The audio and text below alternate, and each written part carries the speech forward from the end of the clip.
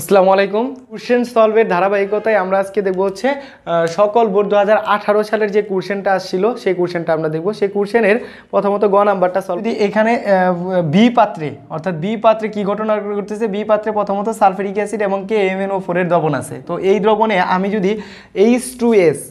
যদি H2S চালনা করি তাহলে যে বিক্রিয়াটা হবে ওই বিক্রিয়াটাকে জারণ বিজারণ অর্ধ সমীকরণ পদ্ধতিতে সমতা বিধান করতে হবে। তো বিক্রিয়াটা আগে আমরা একটু লিখে নিই যে বিক্রিয়াটা কি হবে।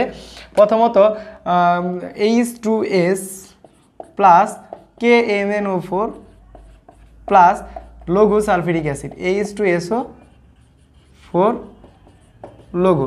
তো এই বিক্রিয়ার ফলে জারণ বিজারণ অর্ধ সমীকরণ পদ্ধতিতে আমাকে এটা দেখাতে হবে। তো আমি জারণ বিজারণ অর্ধ সমীকরণ পদ্ধতিতে যদি দেখাতে চাই, প্রথমত যে কাজটা করতে হবে যে জারণটাকে চিহ্নিত করতে হবে, বিজারণটাকে চিহ্নিত করতে হবে। কোনটার জারণ হবে কোনটার বিজারণ হবে সেটাকে চিহ্নিত করতে হবে। এটা করার জন্য প্রথমত যে কাজটা আমি করবো সেটা হচ্ছে দর্শক আয়নটাকে বাদ দেন। তো এখানে যদি আমি দর্শক আয়নটা বাদ দিই তাহলে আমার আসবে দর্শক আয়ন বাদ দিয়ে পাই, দর্শক আয়ন বাদ দিয়ে পাই। তো আমি যদি দর্শক আয়নটা বাদ দিই তাহলে এখান থেকে আসবে H2 হচ্ছে দর্শক আয়ন, এখানে Kটা হচ্ছে দর্শক আয়ন এবং সালফেটটা হচ্ছে দর্শক আয়ন। কারণ এদের এই পাশে যে জারণ মান থাকে ঠিক উৎপাদেও একই ওই জারণ মান থাকে। তো এখান থেকে আমি যদি বাদ দিই তাহলে এখানে আমার আসবে হচ্ছে S2-। কেন 2-? কারণ আমি দুইটা পজিটিভ চার্জ বাদ দিচ্ছি, এজন্য মাথার উপরে দুইটা নেগেটিভ চার্জ, প্লাস KMnO4, তার মানে এখান থেকে MnO4-, কারণ এখানে আমি একটা পজিটিভ চার্জ বাদ দিচ্ছি, প্লাস 2H+, অনেক সময় H+ আমরা দর্শক আয়ন বাদ দিয়ে যে সমীকরণটা পাইলাম সেটা হচ্ছে S2-, MnO4- এবং প্লাস হচ্ছে H+। তো এটার S2- এবং MnO4- H+, এটা যদি জারণ বিজারণ বিক্রিয়া অংশগ্রহণ করে তাহলে তাদের পরবর্তীত রূপটা কি সেটা আমার জানতে হবে। সেটা পরিমাণগত রসায়নের বইতে খুব সুন্দর টেবিল করে দেওয়া আছে, আমরা ওই টেবিলটা অবশ্যই মনে রাখবো। আমি এখানে লিখে দিচ্ছি S2- এটা বা H2S, এখান থেকে জারণ বিজারণের পরবর্তীত রূপটা হয়ে হচ্ছে SS প্লাস MnO4- এটার পরবর্তীত রূপটা হয়ে হচ্ছে Mn2+ প্লাস H+, এটা অক্সিজেনের সাথে বিক্রিয়া করে তৈরি করে হচ্ছে পরবর্তীতে সেটা পানি তৈরি করে। তো এই ক্ষেত্রে আমি একটু খেয়াল রাখবো যে এখান থেকে আমি কিভাবে বুঝবো কোনটা জারণ ঘটতেছে কোনটার বিজারণ ঘটতেছে। আমি একটা পড়াইছিলাম যে চার্জের সংখ্যা বেড়ে গেলে জারণ, চার্জের সংখ্যা কমে গেলে বিজারণ। এখানে একটু লক্ষ্য করি S2-, এখান থেকে হচ্ছে S মানে একক পরমাণু অবস্থায় এখানে কত 0, তাহলে -2 থেকে 0, তার মানে বেড়ে গেছে। যেহেতু বেড়ে যাচ্ছে কাজে এটাকে আমরা বলবো হচ্ছে জারণ করতেছে। এবং একইভাবে MnO4- এখান থেকে যদি আমি চিন্তা করি তাহলে এটার জারণ মান আসবে হচ্ছে +7, কিন্তু এখানে হচ্ছে কত +2, তার মানে কমে যাচ্ছে। যেহেতু কমে যাচ্ছে সেহেতু এটাকে আমরা বলবো হচ্ছে বিজারণ। তো এবার আমরা দেখবো হচ্ছে এদের অর্ধ বিক্রিয়া, মানে জারণ অর্ধ বিক্রিয়া এবং বিজারণ অর্ধ বিক্রিয়াটা। তো জারণ অর্ধ বিক্রিয়া বিজারণ অর্ধ বিক্রিয়াটা যদি আমি খেয়াল করি তাহলে আমি সমীকরণটা আবার একটু লিখে নেব। S2- plus MnO4- plus H plus S plus Mn2 plus পানি। এবার জারণ অর্ধ বিক্রিয়া দেখবো, মানে এইটুকু নিয়ে আমরা কাজ করব। বিজারণ অর্ধ বিক্রিয়া যখন বলবো তখন এটা আর এটা নিয়ে আমরা কাজ করব। তো এখন আমি দেখব জারণ অর্ধ বিক্রিয়া।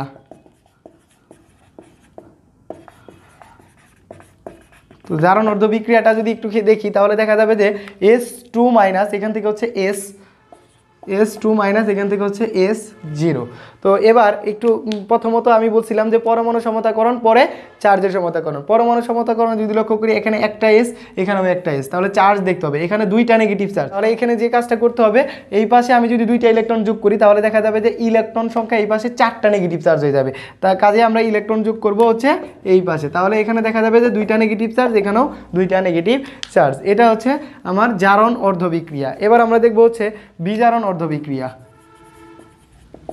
বিজারণ অর্ধ বিক্রিয়া, তো বিজারণ অর্ধ বিক্রিয়া কি ঘটনা করতেছে MnO4- এবং কত Mn2+। তাহলে আমি লিখব MnO4- এখান থেকে হবে হচ্ছে Mn2+। তাহলে এখানে প্রথমত পরমাণু সমতাকরণ দেখব। Mn এখানে একটা, Mn এখানেও একটা। এবার দেখব হচ্ছে অক্সিজেন এখানে 4টা, কিন্তু এখানে কোনো অক্সিজেন নাই। তো অক্সিজেন সমতাকরণের জন্য যে কাজটা করতে হবে উভয় পক্ষে যদি আমি অক্সিজেন সমতাকরণ করতে চাই তাহলে এখানে যত অণু অক্সিজেন থাকবে বা যতটা অক্সিজেন থাকবে তত মোল পানি নিতে হবে। তাহলে আমি যতটা অক্সিজেন 4টা অক্সিজেন আছে, এই জন্য এখানে নেব হচ্ছে 4 মোল পানি। 4 মোল পানি নিলে দেখা যাচ্ছে যে 4টা অক্সিজেন মিলে যাচ্ছে, কিন্তু এখানে হাইড্রোজেন 8টা হাইড্রোজেন চলে আসতেছে, কিন্তু বিক্রিয়কে হাইড্রোজেন নেই। তাহলে এখানে যে কাজটা করব সেটা হচ্ছে 8টা H প্লাস যুক্ত করে দেব। যদি আমি 8টা H প্লাস যুক্ত করে দিই তাহলে দেখা যাবে যে উভয় পক্ষে পরমাণু সমতাকরণটা হয়ে যাবে। এবার যে কাজটা করব সেটা হচ্ছে ইলেকট্রনের সমতাকরণ। তো ইলেকট্রনের সমতাকরণ যদি লক্ষ্য করি, এখানে হচ্ছে 8টা পজিটিভ চার্জ এবং 1টা নেগেটিভ চার্জ, তাহলে আমার আসবে হচ্ছে 7টা পজিটিভ চার্জ। কয়টা positive charge? 7টা positive charge, 7টা positive charge. আর এখানে আমার আসে হচ্ছে 2টা পজিটিভ চার্জ। তাহলে আমি বলছিলাম যেখানে পজিটিভ চার্জ বেশি থাকবে সেখানে ইলেকট্রন যোগ করে সমতাকরণ করতে হয়। তো এখানে পজিটিভ চার্জ যেহেতু বেশি, এখানে 5টা ইলেকট্রন যোগ করবো, মানে 5টা নেগেটিভ চার্জ যোগ করবো। তো 5টা নেগেটিভ চার্জ যোগ করলে এখানে দেখা যাবে যে 2টা পজিটিভ চার্জ, এখানেও 2টা পজিটিভ চার্জ, তাহলে সমতা বিধানটা হয়ে যাবে। তাহলে এখানে আমি যে কাজটা করব সেটা হচ্ছে 5টা নেগেটিভ চার্জ যোগ করব, 5টা ইলেকট্রন যোগ করব। তো ইলেকট্রন যোগ করলে আমার সমতা বিধানটা উভয় পক্ষের চার্জের সমতাটাও হয়ে যাচ্ছে। এখন যে কাজটা করব সেটা হচ্ছে একটাকে 1 নং সমীকরণ ধরবো, আরেকটাকে ওই সিমিলারলি 2 নং সমীকরণ ধরবো। তো 1 নং সমীকরণ এবং 2 নং সমীকরণ যোগ করব। তো যোগ করলে আমরা জারণ বিজারণ বিক্রিয়াটা পেয়ে যাব আসলে কি। তো যোগ করার জন্য আমাকে যে কাজটা করতে হবে, অবশ্যই ইলেকট্রন দ্বয়টাকে আগে সমান করে তারপর যোগ করতে হবে। অর্থাৎ 1 নংটাকে 1 নংয়ে ইলেকট্রন আছে 2টা, 2 নংয়ে ইলেকট্রন যদি আমি লক্ষ্য করি, ইলেকট্রন হবে এখানে 5টা। তো 2টা আর 5টা, তো এটাকে সমান করতে হবে। এটাকে যদি আমি সমান করতে চাই তাহলে এই 1 নংটাকে 5 দ্বারা গুণ করব, তাহলে 5 দুগুণে 10, এবং 2 নংটাকে আমি 2 দ্বারা গুণ করব, 5 দুগুণে 10। তাহলে এখানে যে কাজটা হবে আমি বোর্ডে একবারে লিখে দিচ্ছি, তোমরা যারা খাতায় করবে তারা অবশ্যই আরেকবার লিখে নিবে কথাটা, যে 1 নংকে 5 দ্বারা গুণ করে এবং 2 নংকে 2 দ্বারা গুণ করে যোগ করে পাই। তো এই ক্ষেত্রে যে কাজটা করব, আমি যদি এটাকে 5 দ্বারা গুণ করি তাহলে এখানে আসবে হচ্ছে 5s2 মাইনাস, এখানে আসবে হচ্ছে 5s0, এখানে আসবে হচ্ছে 10টা ইলেকট্রন। এটাকে 2 দ্বারা যদি গুণ করি তাহলে 2, এখানে আমার আসবে হচ্ছে 16, আর এখানে আমার আসবে হচ্ছে 10, এখানে আমার আসবে হচ্ছে 2, এখানে আমার যেটা হবে সেটা হচ্ছে 8। তোমরা অবশ্যই করার সময় আরেকবার করে নিবা। তো এই ক্ষেত্রে আমি যদি ওভারঅল বিক্রিয়াটা লিখি তাহলে যেটা আসবে 5s2 মাইনাস, তাহলে এখানে আসবে 5s2 minus plus 2mnO4 minus plus 16H plus 10 vanish. তো এখানে আমার থাকবে 5s plus 2mn2 plus plus 8 অণু পানি।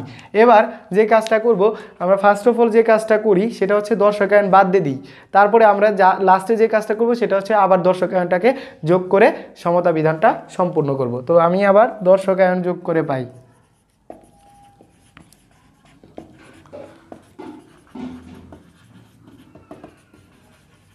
দর্শকায়নটাকে আমি যদি যোগ করি তাহলে এখানে আসবে হচ্ছে, এখান থেকে আমি বাদ দিয়েছিলাম H2, এখান থেকে বাদ দিয়েছিলাম হচ্ছে H2, তাহলে আমি আবার H2টাকে আনবো 5H2S প্লাস, তখন আর অ্যানায়নটা আর বসাবো না, MnO4, তখন আমি এখান থেকে বাদ দিয়েছিলাম পটাশিয়াম, তাহলে আমি লিখবো হচ্ছে MnO4 2KMnO4, এখানে আমি বাদ দিয়েছিলাম হচ্ছে সালফেট, তাহলে আমি লিখবো হচ্ছে H2SO4।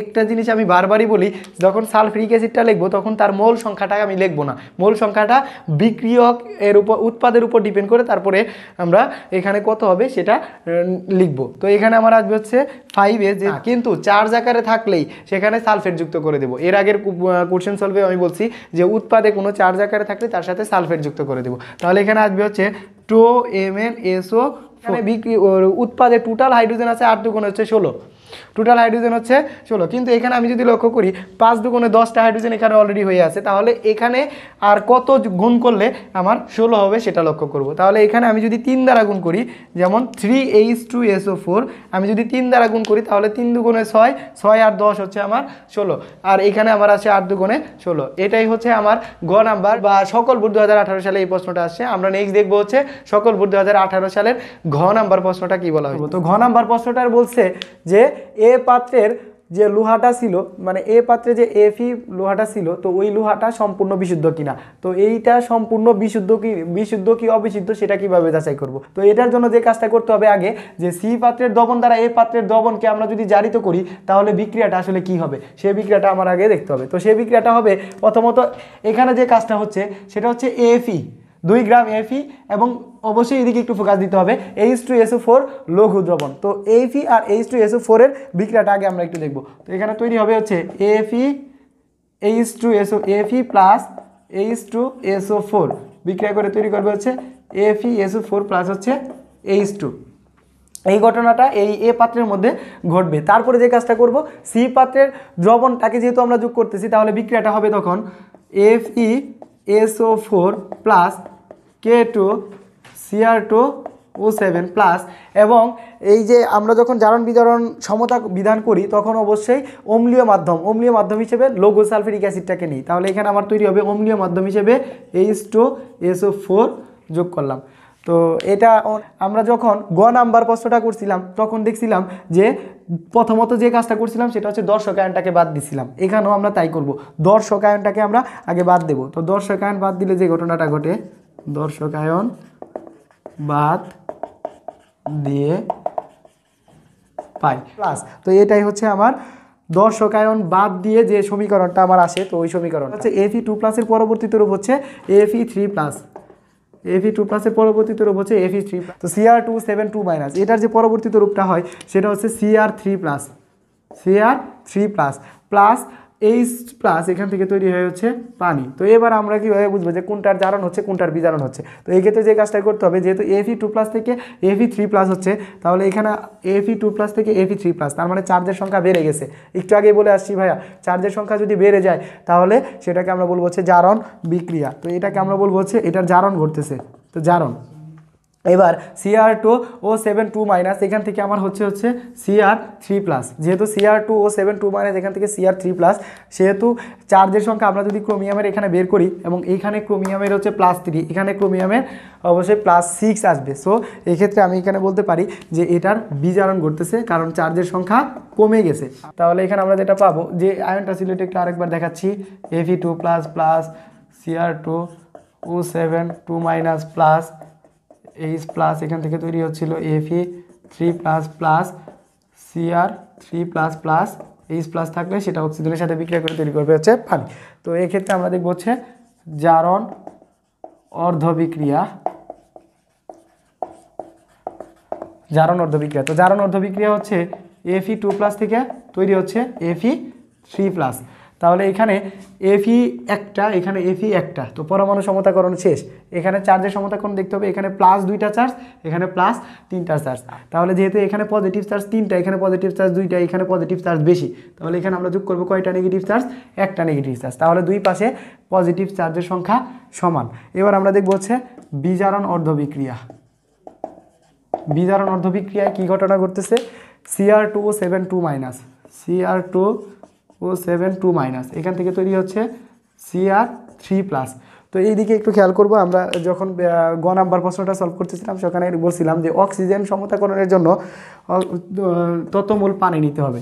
তো 7টা অক্সিজেন আছে এখানে, তাহলে এখানে আমরা লিখবো হচ্ছে 7 মোল পানি। তো আমরা যদি 7 মোল পানি নেই তাহলে যে জিনিসটা লক্ষ্য করা যাচ্ছে যে 14টা হাইড্রোজেন বেশি হয়ে যাচ্ছে। তো এই পাশে আমরা যোগ করব 14H+, তাহলে আমার দুই পাশে হাইড্রোজেন সমতা হয়ে যাচ্ছে। আমরা লক্ষ্য করলে দেখব ক্রোমিয়াম আবার এখানে হয়ে যাচ্ছে একটা, এখানে হয়ে যাচ্ছে একটা, এখানে হচ্ছে 2টা, তাহলে এখানে আমরা যোগ করব হচ্ছে 2Cr3+। তো এখন আবার পরমাণু সমতাকরণ শেষ। এখন যে কাজটা করব সেটা হচ্ছে ইলেকট্রনের সমতাকরণ। তো ইলেকট্রনের সমতাকরণ যদি করতে চাই, তো এই পাশে আমার পজিটিভ চার্জের সংখ্যা হচ্ছে 14 থেকে 2টা বাদ 12টা পজিটিভ চার্জ, আর এই পাশে 3 দুগুণে কত? 6। এদিকে আমরা যে জায়গাটায় ভুল করি ভাইয়া, এই যে 3 দুগুণে 6টা আমরা লিখি না, তো এই চার্জটা আসলে 3 দুগুণে আমার আসবে হচ্ছে 6টা চার্জ। তাহলে এই পাশে 6টা পজিটিভ চার্জ, এই পাশে 12টা পজিটিভ চার্জ। তাহলে আমি একটু আগে বলে আসছিলাম যে পাশে পজিটিভ চার্জ বেশি থাকবে সেই পাশে ইলেকট্রন যোগ করে দুই পাশে সমতাকরণ করব। তো সেই পাশে আমি যদি ইলেকট্রন যোগ করি তাহলে এই পাশে আমার আসবে হচ্ছে 6টা নেগেটিভ চার্জ, 6টা নেগেটিভ চার্জ। এখন যে কাজটা করব সেটা হচ্ছে এটাকে 1 নং সমীকরণ ধরবো, আর এটাকে আমরা ধরবো হচ্ছে 2 নং সমীকরণ। তো 1 নং সমীকরণ এবং 2 নং সমীকরণ কেন ধরলাম? এখানে যে কাজটা করতে হবে, এখানে 6টা ইলেকট্রন আর এখানে আমার আছে হচ্ছে একটা ইলেকট্রন। তো ইলেকট্রন দ্বয়টাকে আমরা 1 নংকে এমন একটা সংখ্যা দ্বারা গুণ করব যেন আসলে 6টা ইলেকট্রন হয়। তো 1 নংকে যদি আমি 6 দ্বারা গুণ করি তাহলে এই পাশেও 6টা ইলেকট্রন পাবো, ওই পাশেও 6টা ইলেকট্রন পাবো। তাহলে আমার এখানে আসবে হচ্ছে 6Fe2+, 6Fe3+, 6 ইলেকট্রন। আমি কি করলাম? 1 নংকে 6 দ্বারা গুণ করলাম, 1 নংকে 6 দ্বারা গুণ করলাম, করলাম এটা আমরা একটু লিখে দিব, লিখে আবার সমীকরণটা আমরা উঠাবো। আমি বোর্ডে একবারই তোমাদেরকে দেখাই দিচ্ছি। তো এখানে যে কাজটা হচ্ছে, এবার আমরা দেখবো হচ্ছে জারণ বিজারণ আসলে ওভারঅল বিক্রিয়াটা দেখবো। তো ওভারঅল বিক্রিয়ায় যে কাজটা হচ্ছে 6টা ইলেকট্রন কাটা, তাহলে এখানে আমার থাকতেছে 6Fe2+ plus Cr2O7 2- plus 14H+ বিক্রিয়া করার পর এখানে আমার থাকবে হচ্ছে 6Fe3+ প্লাস 2Cr3+ প্লাস 7 অণু পানি নেব। তো দর্শকায়ন যোগ করে নিলে আমার যে জিনিসটা আসবে, আমার এখানে আমি একটু লিখে দিচ্ছি, তাহলে আমার আসবে দর্শকায়ন যোগ করে পাই।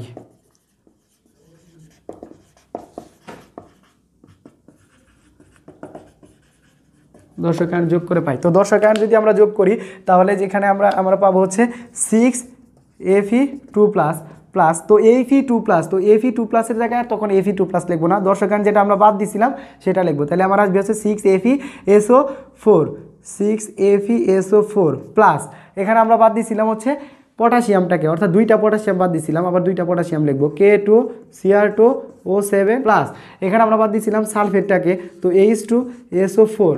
আমি আবারও বলতেছি এই 14টা আমরা পরে লিখবো, আসলে কত হবে না হবে সেটা আমরা ওই পাশে সমতাকরণ করার সময় এই পাশ থেকে দেখে লিখবো। বলছিলাম আয়ন আকারে থাকলেই সেখানে চোখ বুঝে সালফেট যোগ করে দিবা। তো তুমি যদি সালফেট যোগ করে দিতে চাও তাহলে তখন কি কেমন হবে, তখন যে জিনিসটা হবে FeSO4।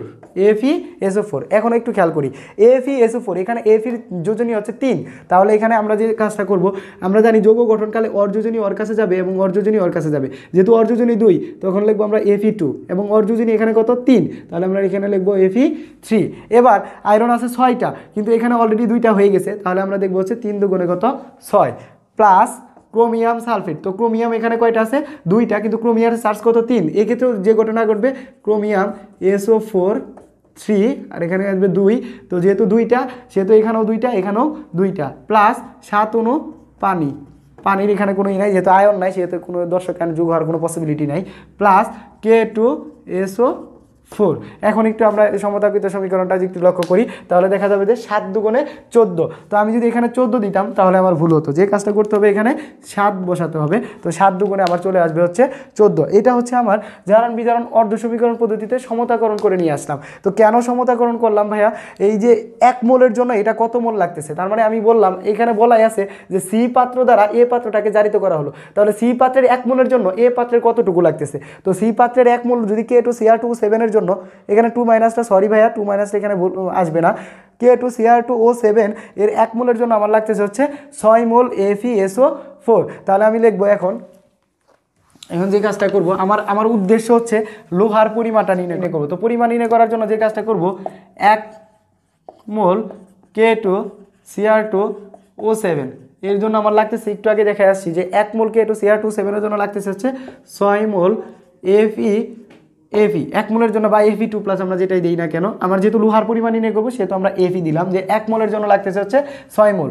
যেহেতু আমরা এর পরিমাণ নির্ণয় করব সেহেতু এই যে Feটাকে মোল সংখ্যায় না লিখে আমরা এটা ভরে কনভার্ট করব। কিভাবে ভরে কনভার্ট করতে পারি সেটা আমি এখনই দেখাচ্ছি। আমরা এটা সবাই জানি S = 1000 W/mv, আমার লাগবে হচ্ছে W এর মান, তো W = আমার আসবে হচ্ছে SMV/1000, SMV/1000। তাহলে আমার লাগতেছে ঘনমাত্রা মলিকুলার ওয়েট মানে হচ্ছে আণবিক ভর, আর একটা হচ্ছে আয়তন। যেহেতু আমার এখানে আয়তন আর ঘনমাত্রা দেওয়া আছে, তো আণবিক ভরটা আমার লাগবে। তো আণবিক ভরটা আসলে কত আসবে, এম কাজটা আমরা বের করবো। S = দেওয়া আছে, ভিও দেওয়া আছে, আমাকে বের করতে হবে W = হোয়াট।